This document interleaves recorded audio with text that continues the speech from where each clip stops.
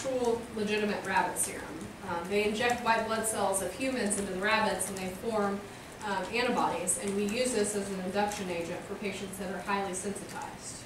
So, interestingly enough, they can get a serum sickness from the thymo, and they present with jaw pain, like excruciating jaw pain. They have fevers, it's called a shake and bake, so they're shaking, and they're at higher risk if they've had a rabbit. And I've had 2 patients in the last month that came in with serum sickness, and talking to them in their history, they both own rabbits. It's really weird, but so again, everything's in the history, so pay close attention when you're seeing patients if you notice any of these medicines on their list.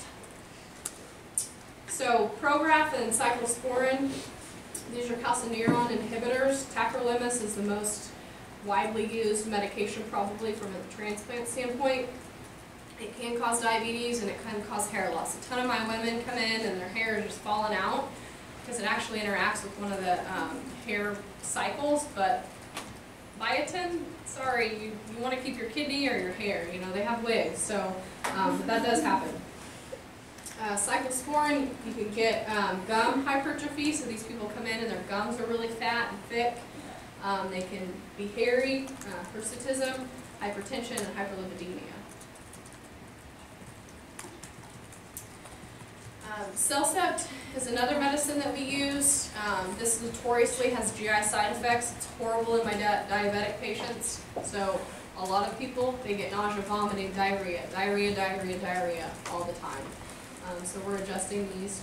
Prednisone is the other important one. They get moon faces, so the fat face, emotional instability. That's funny, but it's really true. Some people have psychosis on steroids. And they gain weight. Now, I understand weight gain on massive doses of steroids in the beginning, but when I have a patient that's 5 years down the road and they tell me they gained 60 pounds because the 5 milligrams of steroid they're on, it's not likely true. Your body naturally produces 5 milligrams. So, but we see some crazy people from the prednisone. Rapamune, very, very important if your patient's on this. It does decrease wound healing. So our patients that are on this medicine, we actually have to stop it for 2 weeks before their procedure so that their wounds can heal appropriately. I put Imuran on here. It's more of an old drug, but patients do still take it sometimes, and you cannot prescribe allopurinol with this medication. It can cause hemolysis. It is very, very, very, very, very dangerous. It's toxic to the bone marrow. So I put these on here just, these are the common medicines that you're going to see. You guys have your own, pharmacology side. I doubt that you'll be tested on these, but, just to kind of know is nice.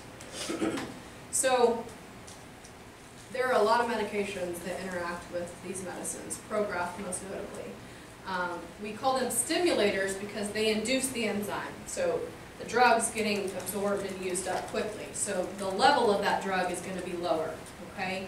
And so St. John's wort is a no-no. We get all these weird requests. Can I take, what did I have, like peppermint and saffron and all kinds of weird things. A lot of times, no. Just tell them no. Even if you don't know, just say no. That's what I do, or I ask my pharmacist. Anticonvulsants, so Dilantin, carbamazepine, and Tegretol, those can have interactions. Keppra is safe. Patients are okay to take that. It's not going to affect their level too much. So these are inhibitors. So these inhibit that enzyme where the drug is used at, and these increase the level. Grapefruit. No transplant patient can have grapefruit. Period. And you have to be careful because cultivar makes their Bloody Mary with grapefruit. And even though patients aren't supposed to drink, you can have it in stuff that has grapefruit. Or starfruit, which I don't think many people in America eat, but some of our other patients that may have a Hispanic or an Asian descent, they eat other starfruit, they eat different kinds of things, so be really aware of that too. Medications, Norvasc, amlodipine, that is safe. Diflucan, that is safe. So your patient comes in, they have thrush in their mouth, or they have some type of yeast infection. Diflucan is safe. It can affect the level, but with any of these medicines, if you guys are out in practice and prescribing and you have a transplant patient and you don't know, just call and ask. Usually the patient is pretty well versed, and they will call us even if the prescriber wants to give them, you know, a bag of Skittles, they'll call us. Not really, but be aware of what you're prescribing your patient. Zithromax, the Z-Pack that everybody prescribes, it's safe. So I just put this on here. This is a little bit old. It's kind of just an estimate of monthly costs of medications. I will say that now all of our medicines, except for the Myfortic, are generic, so they do cost patients not as much as this shows. But this Valsite right here that we have to put patients on to prevent CMV is very, very, very expensive. Some insurances cover it, some insurances don't. So this just kind of shows you why it's so important that the financial side of clearance is mandatory. This is an overall just looking at costs of transplants. So here you can see the kidney, the total cost is approximately this much. It's a whole lot of moolah. So 2 insurances is very important. Any questions on the cost? Is it 100% covered with the 2? I'm sorry? Is it 100% covered with 2? Yes, typically. There are some 80-20s, but yes, typically 100%. Strategies for increasing availability of organs. You know, this is a topic of conversation that will go on for forever. You know, what can we do to increase the amount of organs available? And these are just some different statistics. You know, the amount of organ shortage, the people on the wait list. Yes. I recently read an article that said... Was it on Google? Actually, I can't remember what it was, but it was a legitimate source. I always check that. It said that since the opioid crisis, that the amount of transplants has actually gone up. Have you noticed that at all? Unfortunately, we get a lot of overdoses, a lot from the Tulsa area. Yes. And are those, like how you said earlier, even though it might be a drug overdose, it's usually like a younger patient that's healthier? They're a much better organ, yeah. And not just opioids, but unfortunately heroin, cocaine, meth, all kinds of stuff. So, yeah. So this is just a bunch of statistics that you can read through. It just talks about, you know, how do we increase the organ shortage. Registering more people as potential donors. How many of you guys have something on your driver's license? All right. Talk to your family, talk to your friends. You know, organ donation, while it's a definite personal preference and conversation, it's important. And there's not just organs to donate. I filled out an advanced directive the other day, and eyes and tissue and lymph and bone, and there's a lot of things. And if you watch Grey's Anatomy, you know all the different things that you can donate. So, and expanding criteria for deceased donors. So those cardiac donors, death donors that we talked about, that's a way of increasing the amount of donors. Mostly just having conversations with people, family, friends that, you know, may not know or be educated about this kind of thing. Encouraging living donor awareness. Some people are a little extreme, standing on the side of the road holding a sign that says, "I need a kidney." But, you know, that's their way of getting out there, letting people know that you can donate an organ. You don't have to know somebody. So training for dialysis patients about how to approach their families and the possibility of becoming, you know, living donors. I have a lot of people that I see, and one of the questions we ask is, you know, do you have any living donors? No, I couldn't do it. I couldn't take an organ from my, you know, daughter or sister or brother, and that is definitely their decision. But also some of their family members might not realize, you know, that it is safe, that you can safely donate an organ and still live a very productive life, as long of a life, and have no problems from it. So having that conversation. I do not think this will ever happen in my lifetime, but providing compensation and incentives, it's a conversation. So, and then this is really important. The medical system needs to improve and expand end-of-life planning and advanced directives. I mean, how many of you guys have one? How many of your, you know, relatives, siblings, significant others have one? You know, talk about it. So I want to talk about primary care and dialysis patients because in the past, really, primary care physicians would just turn it over to the transplant team. But now, I mean, we follow these people for the rest of their organ, the life of the organ, and they're in small towns, and they're in other states. So there's responsibilities that primary care providers have, and some of you guys are going to go work in those, and you've got to, you know, be competent in things that are important for this patient's life, okay? So aggressive blood pressure medicine, again, I usually don't see too many primary care physicians adjusting blood pressure medicines on transplant patients, and that's okay. If they do, they usually call, but you know, at least being aware and contacting the transplant center if the patient's not smart enough to do it, which does happen, if their blood pressure's been under control. Because the three things I tell patients, your weight, your blood pressure, and your blood sugars are going to give the kidney the longest life. Okay, so tight blood sugar control in this next bullet point. We talked about ACE inhibitors. So they can reduce the amount of protein in your urine, and they can reduce the progression of kidney disease.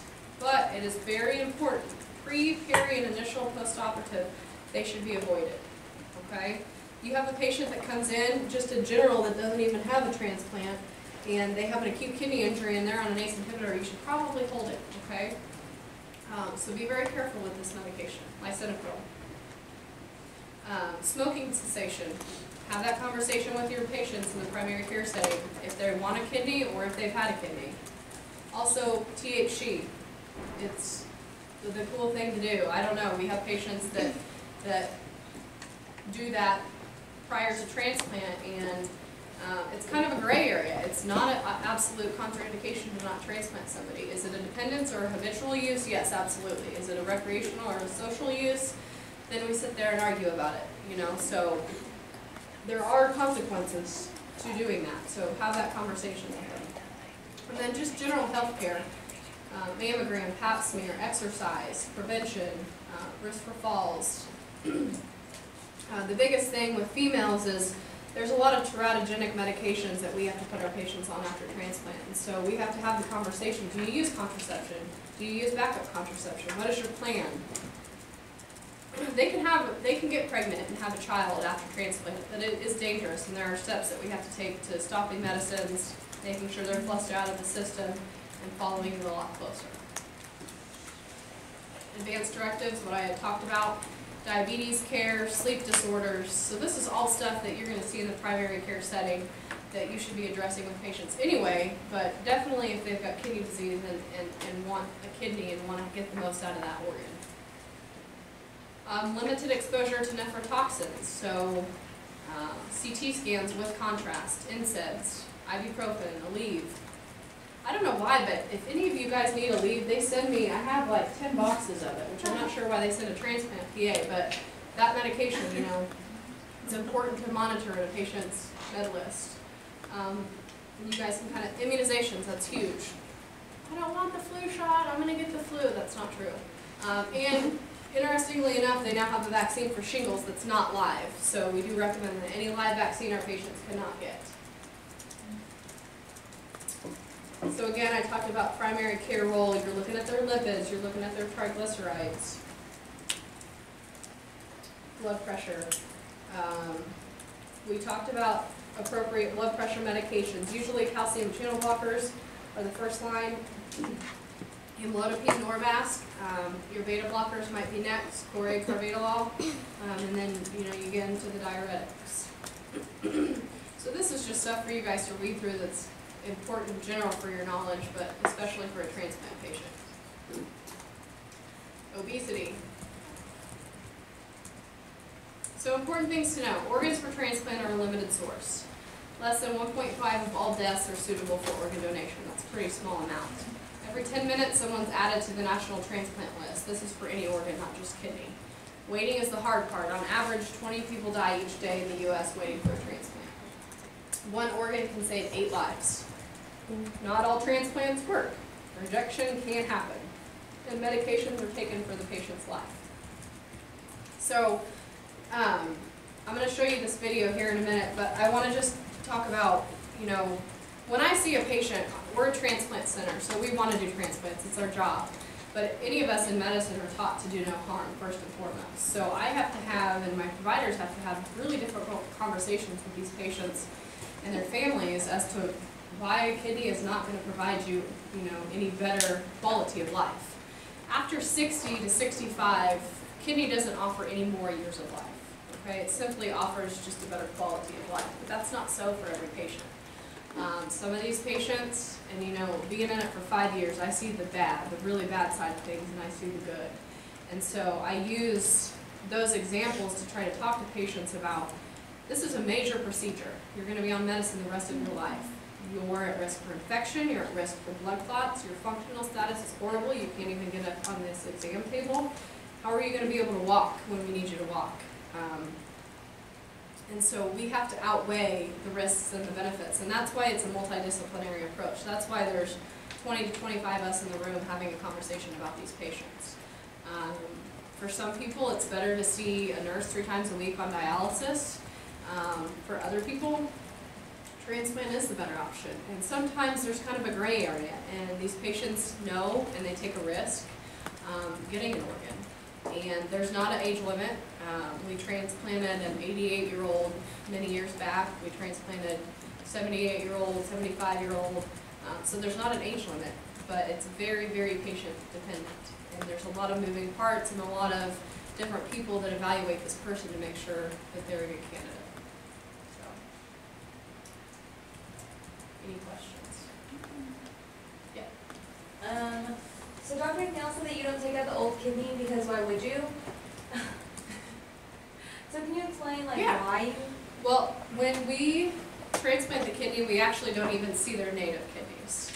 A lot of times they just atrophy and shrink, and they cause no problems. They don't cause the patient pain, they don't cause infection, they don't cause anything. They just atrophy and die, okay?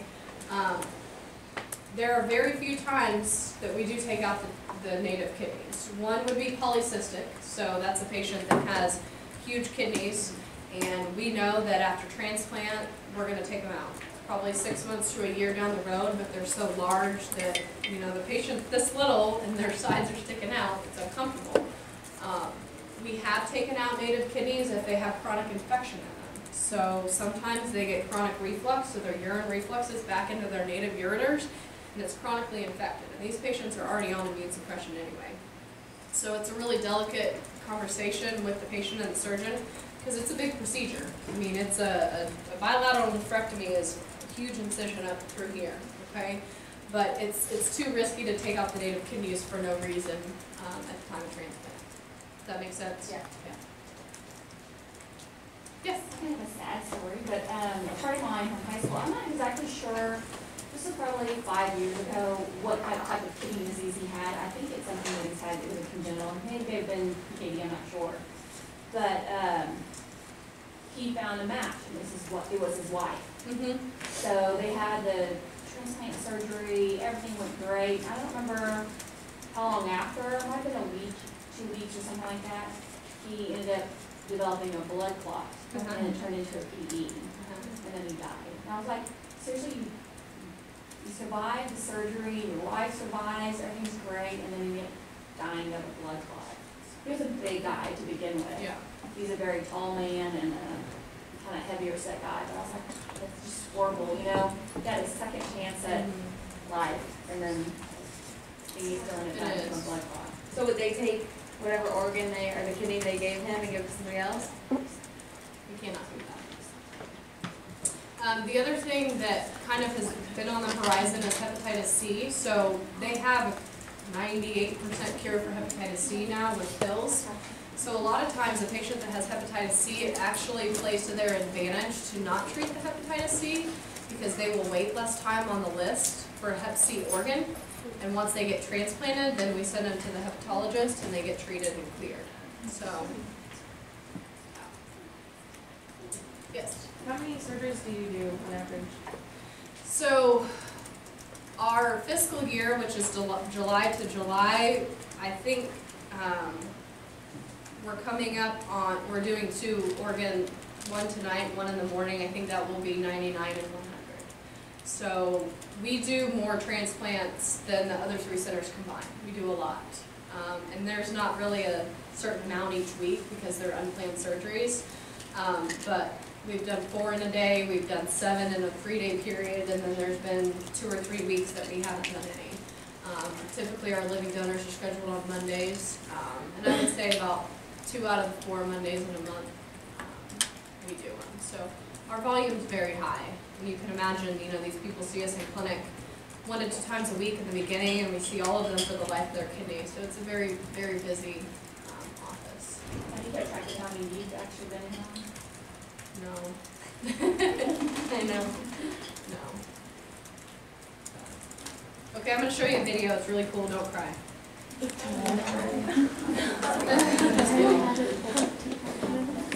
Yeah, fine.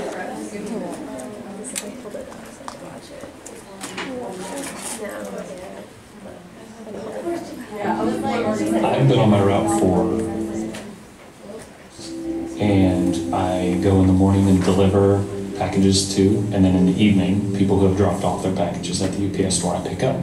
He would come and drop off packages. I would help him load and unload the truck. And then he started not being there as much, and I started asking, you know, hey, where's Greg? You know, is he not here anymore? And the next thing you know, he's gone again, and he goes and gets tests done, and he comes back and says, it's kidney failure.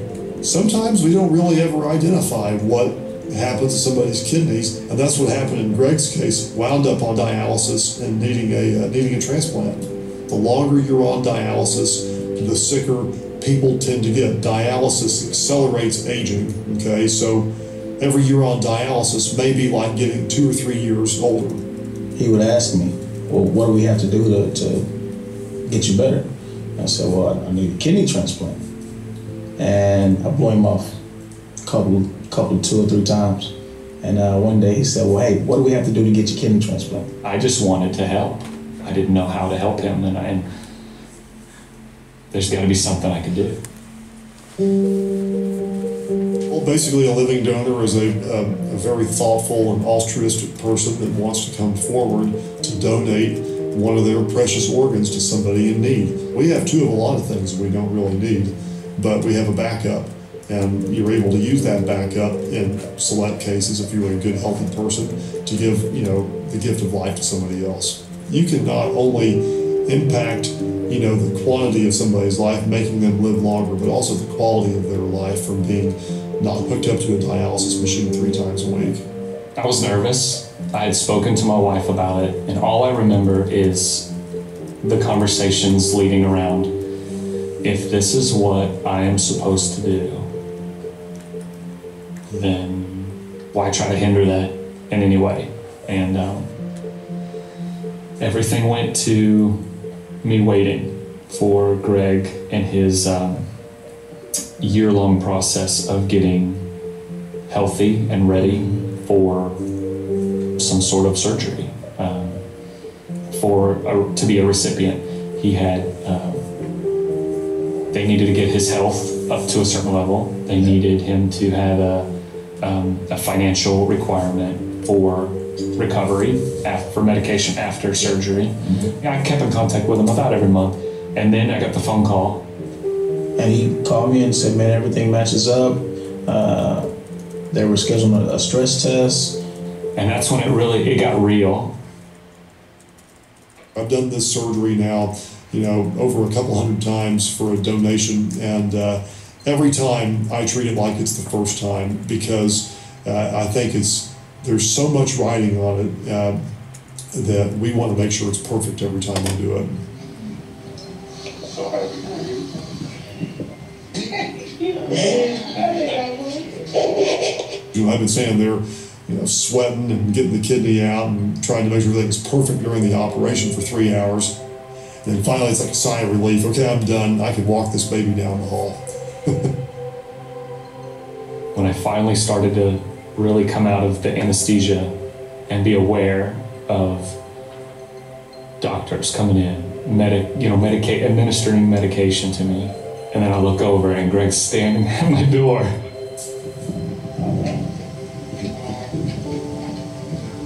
Good, dude. feel good? What hurts? Just the incision? Yeah, it's just sore right here. So it's just the incision. I had a picture of it. Sore, but I didn't have it. Yes.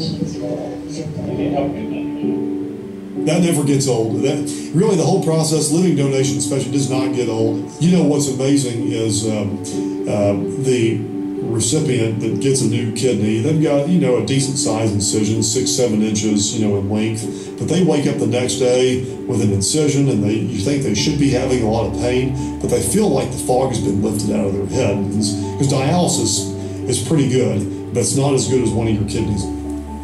I couldn't believe how good I felt. It was a beginning to a new life, a new me. I finished school. I have a career now. I'm able to take care of my family. I'm having as much fun as I can have. Sometimes I walk down the hall while I'm at work, and I just get this feeling of joy. And I'm like, Lord, thank you. Lord, thank you. My wife said something during the whole kidney donation process that really meant a lot to me. She said that if people matter to God, then they should matter to me. And that's that stuck with me.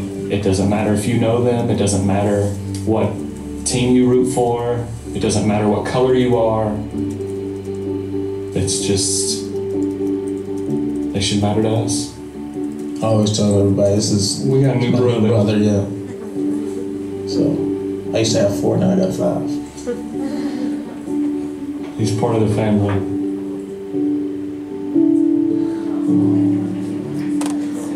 Pretty cool story.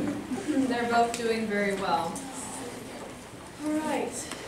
My email address, I think, is on here. If you guys have questions, you can shoot me an email. One of the things that I think people kind of have a misconception is a kidney is not a life-saving organ. Somebody can live on dialysis. Now, are they going to live as long? Probably not. Are they going to have more complications? Yes, but it's not a life-saving organ. And so, although it's not a life-saving organ, it is very precious. And I never imagined ending up in transplant, but it's definitely a passion, and I love it. And probably why I put so much information on the slides. Sorry about that. So if you guys are interested or have any questions, just feel free to email. All right.